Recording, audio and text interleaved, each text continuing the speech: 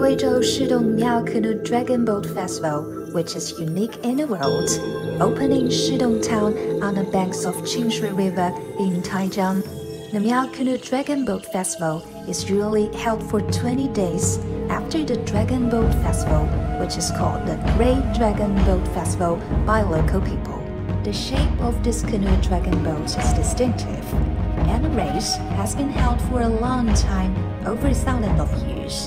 For the Guizhou Shidong Miao Canoe Dragon Boat Competition, dragon boats from various villages were rowed to the shore. The most important person in the family is Crew's aunt. Aunts will give ducks, geese, pigs, wine and so on as gifts to wish their nephews win the game. The more clothes and ducks hang in front of the ship, the more majestic the dragon boat looks. There are a lot of rules of this dragon boat competition. The boatman can only be male.